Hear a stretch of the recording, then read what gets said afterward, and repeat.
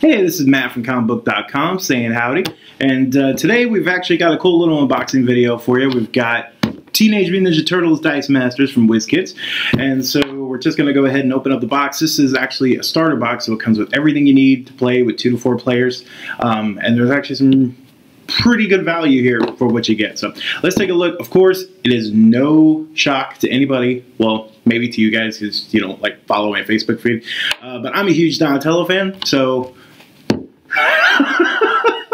that's why I'm a tad biased. I like the other turtles, I really do. It's just Donatello makes machines. He makes machines. You can't beat machines. I'm just saying, that's the whole thing, right? And even when, no, that's a spoiler. I don't want to say that. That's a comic book thing. But let's just say, even if he were to sort of die, he still, because of machines, still lives on. Just saying, boom. See any other turtles do that. Whatever, it's fine. So today we're gonna unbox this little guy, so let's go ahead and get to it. I feel like there should be some kind of soundtrack, music, or something. I don't know. Let's go ahead and put that sucker there. Can you see it? Whoa, whoa. Go put it right there. Alright, so of course, instruction booklet, right? What's actually kind of cool here is that the other starter sets come with, like, in the manual, in this little guy, you would actually have like one example playmat, which you could then rip out and play right then if you needed to. What's cool about this one, it actually comes with one for all 4 turtles, and I'll take pictures of all these closer so you can actually see what they look like and everything like that. But what's cool, we got one for each and every single turtle. And we're gonna get to the one, my favorite, which I showed you first. Why? Because he's the best. Actually, I like Michelangelo's too. It's pretty cool. All right, so that's kind of neat, right? I like bonuses like that. I like stuff like that. So, also, if you're going to take a look here, all of those for Dice Masters newbies, you're actually going to, instead of cards, which there are still cards in the game, but you're going to primarily use dice, hence the name. So these are actually spots for all of your different character dice and other dice as well, but mostly for you to build up sets of characters later on. You can actually buy booster packs which have 2 cards and 2 dice per bag. So this is really cool to be able to start building those collections. And, you know, that way you don't have to like go out and buy a fancy box. You already got one. So, of course, if you're going to actually start throwing dice, you need a dice bag. So if for all of you RPG players, you might already have your own dice bags. In fact, I know a couple of people who have like 10, but it doesn't matter. This one actually comes with 4 right in the box. And they are, as you would expect, themed after each and every turtle. What's cool about this set overall is that going through all the, like, once we're going to go through all the cards and everything, but just the designs overall, they kind of combine all the different time periods of turtles. So you have like the original comic versions. In fact, and we'll get to them here in a little bit, but the actual character cards themselves actually are based on the turtles that did not have individual colors. So they're all wearing the red, right? Which was kind of a bummer for me because I prefer the like colorized versions with like purple, orange, blue, and red. But you know, it's fine. It is what it is. I'm more partial to that, probably because I grew up with the cartoon. That was like my first big exposure. But still, it's cool. And the bags actually strike the nice balance because they have the original art, the comic art, but they still have the color down here, which is kind of cool. So of course we've got one for Leonardo, Michelangelo. Wait, no, I'm going to save the best for last. People are going to get sick of that by the end of this. Raphael, and piece de resistance, a Donatello. All right, I'm sorry. I apologize. I don't know what to do with myself. So, all right, so let's go ahead and get to some of the dice here. All right, we'll go ahead and start with the turtles themselves. And you actually get a boatload of dice in this box set. Like, this is actually a really good deal. So, of course, we're going to have, let's just take them out, shall we? They actually all come in these neat little bags. What? Look at that. So, of course, we've got Raphael, Michelangelo, Leonardo, and Donatello. Donatello. Yeah, I know. Write me hate mail.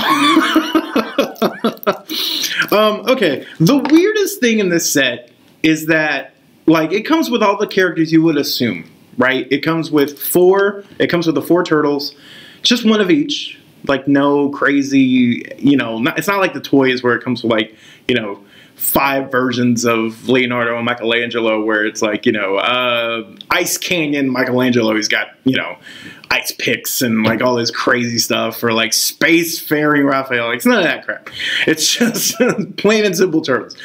The one character though, there's one character that has doubles, but they're not the same. So Splinter has 2 character cards, but they're like completely different. Like it's still Splinter though. It's still Splinter, but they're completely different. So like one is kind of like more like the warrior, and the other one is kind of like the sensei, right? I don't know why I had to do that, but that's what you kind of have to do. So it's weird because he has 2 like complete sets of character dice. It's random that like they would pick to double him as opposed to just throwing in another of the like umpteen weird characters that the turtles have. So it was just kind of odd. And plus, it's kind of funny because if we're looking at his die, I said die. We're looking at his dice. So here's his like kind of warrior one. That's kind of, you know, it's got like a little rat face on here. That's like his warrior one.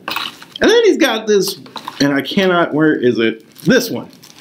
I don't know if you can see it. You probably can't. Here, let me scoot over. You can see it.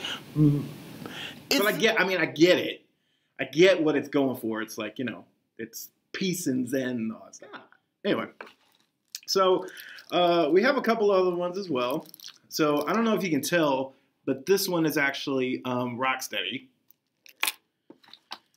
And like I said, I'll get close-up shots of them all so you can see them because I know it's kind of hard to make out the details. This one is Bebop. Color scheme kind of makes sense. This one is actually probably one of the cooler ones. It's a black and white color scheme and it's Casey Jones. This one is Shredder. But in like honor of the fact that like Krang has a new voice today, because that's kind of on the news, I have to do my Krang impression, so wait up. Oh. Shredder. Right? That's awesome. Right? I could have gotten the gig. I know. Missed opportunity. I missed my calling. So here's Krang, which is, I don't know why I'm so partial to that character. He's this little squishy, gross pink thing, whatever. All right, and then we've got Baxter Stockman, which is cool. April O'Neil is a camera. I don't know if you can tell that from there. Like I said, I'll show you pictures. And then we've got the Foot. And then we've got Mousers. And we got Fugitoid. Yeah. So those are all the characters that come loaded in the set, which is actually a lot. There's a lot of characters there. And you can mix and match. Doesn't matter. If you want, you know, all villains versus all heroes, fine. If you want to split them up and have Shredder on the same team as Splinter, choose your Splinter since there's 2. That's awesome. Shredder. I can't help it. Anyway. So for those who have played Dice Masters before, because this set is kind of designed for 2 to 4 players right out of the box, instead of typically you're only going to get about 8 of these sidekick die. So in a regular kind of a smaller box set, like the Civil War one that we're also going to do an unboxing of very soon. So you're only going to get like 8 of those. In this set, you get a ton because they want it to be, you know, you want to play with more than 2 players. So those, and this come in a nice little set there. And then these are going to be your action dice. These correspond to the action cards that we're going to show you here in a little bit. And these are like, you know, some of these have like global abilities, which either player can use, even if the opposing player has their, like, you don't have to have the corresponding character for a global ability. Global abilities are kind of something you can take advantage of regardless of whether you have any or not. If it's on the board and you can pay that, you can use it. So again, some of the action cards have those. You'll notice like burst effects, those correspond to those as well. And you can get double energy for these, just like character dice. So lots of cool options there. Now let's take a look at the cards. Don't you love that like new card like sound? It's the sound. It's not really smelling. I'm really smelling it. Kind of like a library. Okay, of course, the action cards are divided into colored categories. Self-explanatory. And let's take a look at some of these. Now, you're probably not going to be able to read the abilities on these because of the text and the distance I am from the camera.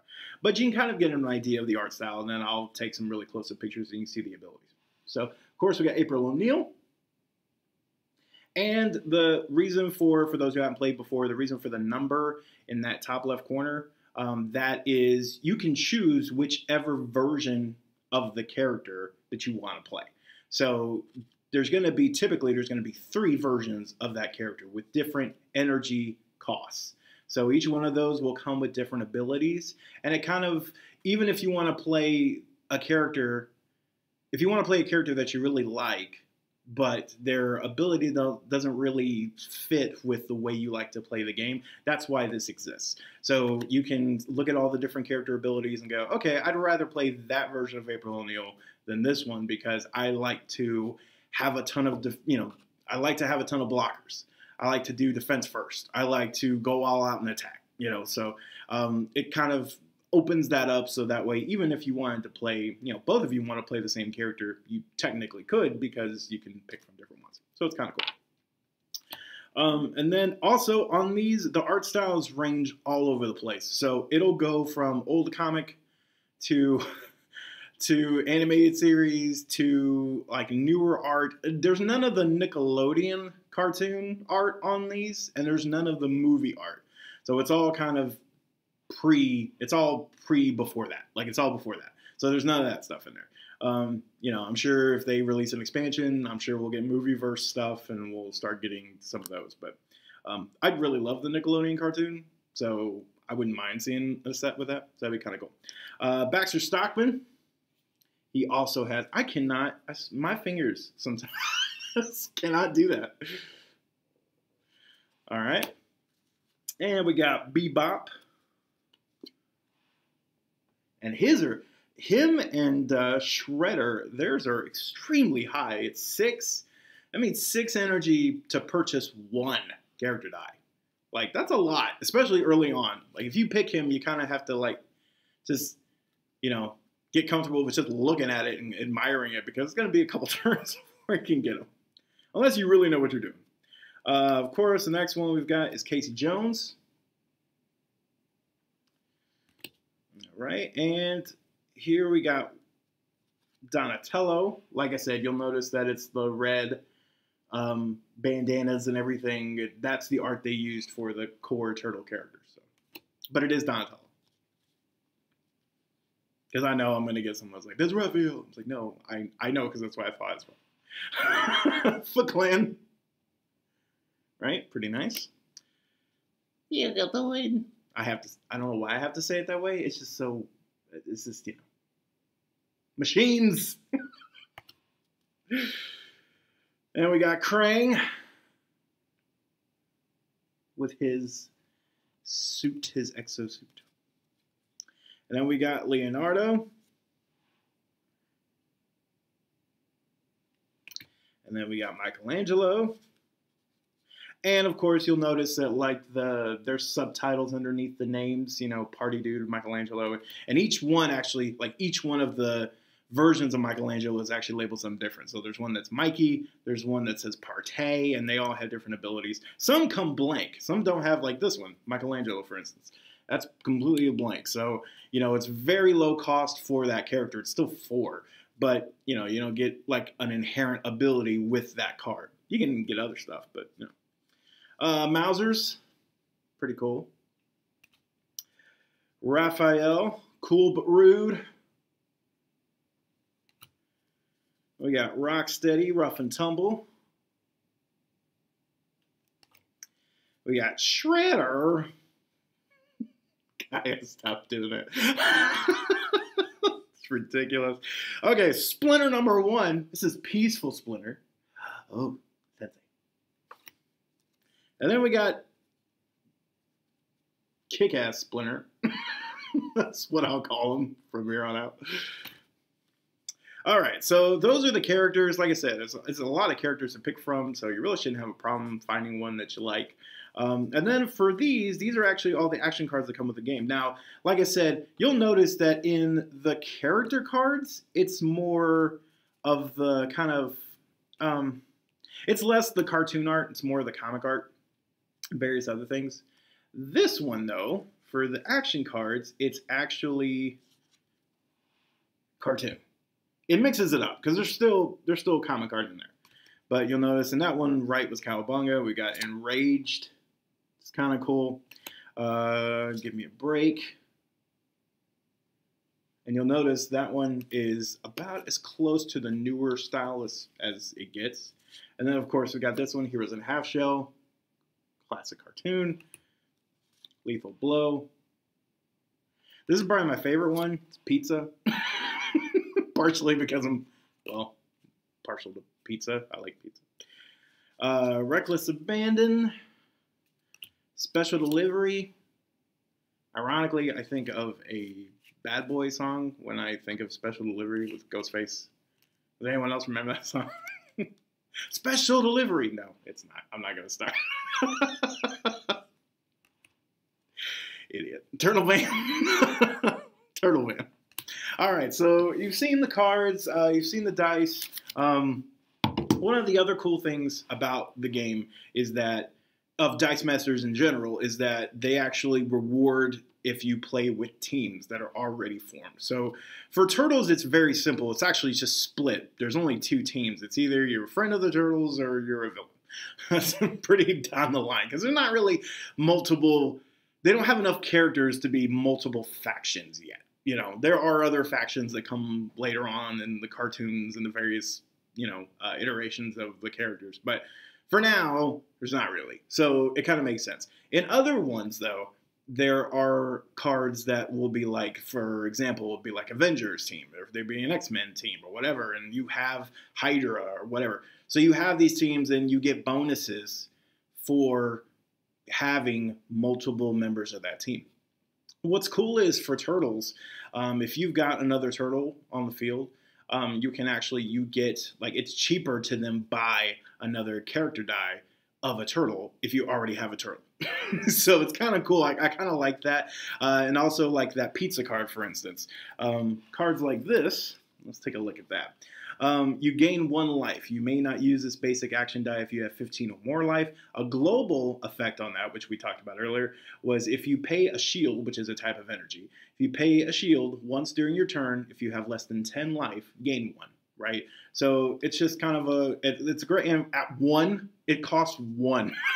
This is a great card to grab at the beginning of the game, especially when you're, just trying to buff up a little bit and trying to get some other characters. It's great to have that. Get a little extra life. So, and the demo game that comes packed in here only, has you playing up to 10 life anyway, so that's a great bonus there. And there's what's great about the Dice Masters books, I'll give them credit.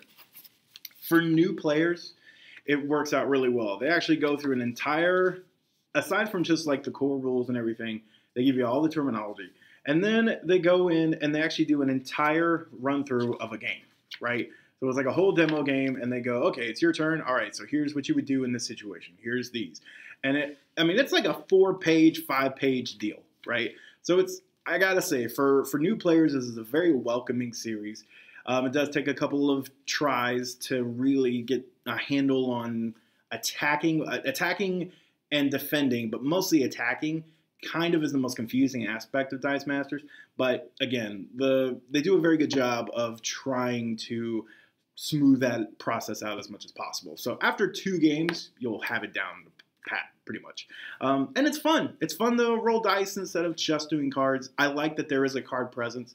So overall, I'm very happy with this set. The set is, fantastic. And if you're a Turtles fan of any type, whether it's the cartoon, whether it's the action figures, whether it's the movies, the new ones, whatever, you're still going to have a lot to love in this set. So if you're looking for a game to play with a couple of friends and you love Turtles, you really can't do much better than this. So Yeah, so anyway, we'll go ahead and post photos in the gallery, so make sure to check them out. But Matt for Comicbook.com, and we'll catch you next time.